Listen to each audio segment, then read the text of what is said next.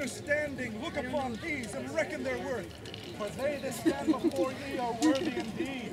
Attend and hear their boast. Melisande de Canonwall, the lioness who shepherds the flock of the society and nurtures its young, even like the blessed pelican whose badge she wears. Angus Drummond, who stands like the seamount, and the eastern army like raging waves break upon him and become the gentle sea foam in which the dragon delights to frolic. Pay heed, O king, and know that these who serve you well today as subjects would serve you equally as heirs.